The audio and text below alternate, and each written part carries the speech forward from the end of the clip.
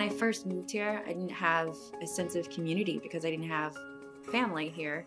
And when I discovered Hmong Town, I was there 3 or 4 times a week because the food felt like home to me. I love just looking at all their things, all the, like their collection of fabric, just like the intricate way that they would make their traditional clothes that you wouldn't even start to fathom.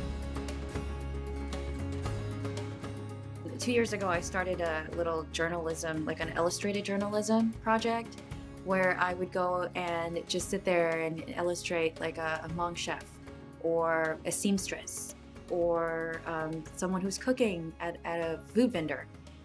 Just started compiling these things and, you know, eventually have conversations with them to kind of get their story on, hey, you know, do you love what you do and why do you do what you do? My name is Xee Reiter. I am a visual artist. I am Hmong American, first generation. I work with watercolor, pen and ink, acrylic, oil. I've done polymer clay, embroidery, all over the board. I do a little of everything. So this is just a kind of a random sketchbook that I have. I always like to default to faces, and this is influenced by Hmong traditional clothing as well, which is the sash instead of like the whole outfit. The earliest memory of drawing was when I was in kindergarten. My favorite subject to illustrate would always be people, because I was always so curious. I was always that introverted kid in the corner while everyone's off playing.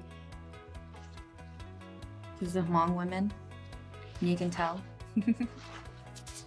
Just by her facial features. 6 or 7 years ago, I decided to focus entirely on just Asian women faces and, you know, what it means to be Asian American.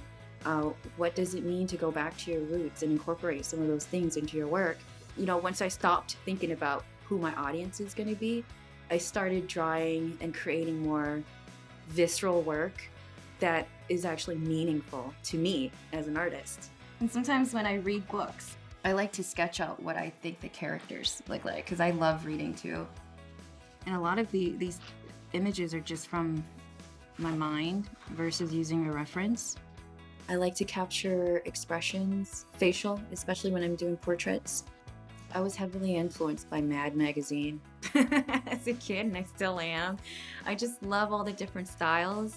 And I feel like when I navigate through the landscape of art, I'm a nomad. I don't stay in one place for too long. I don't want to become complacent. So one day I'll be drawing cartoons and caricatures.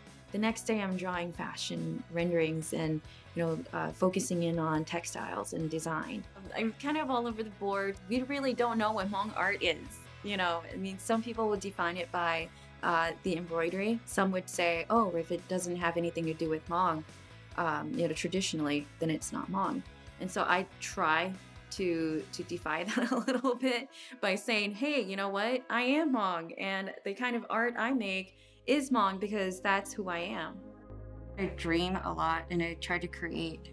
What if I can just pretend like I can make my own cookbook? And so this one I dedicated to Hmong cooking, but I entitled it Noka Nyojong, which is the way that we greet each other, and it translates to eat good, live well. I mean, you draw what you know, and it becomes who you are too. And so you know, it goes along with the chicken and the egg. Like, which came first?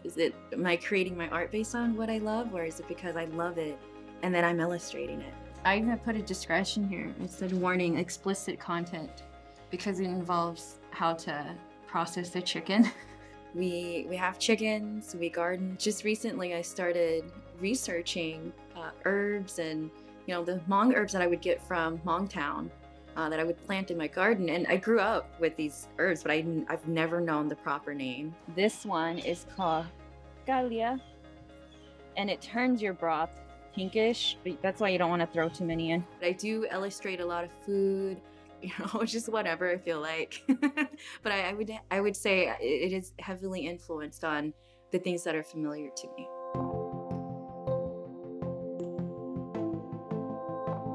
The biggest project I've ever worked on was a collaborative mural located on 4th and Jackson in St. Paul, Minnesota.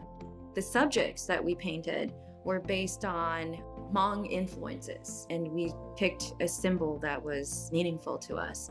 And so I picked the bee, and I picked opium flowers. There's a gift of being able to illustrate your thoughts and your feelings.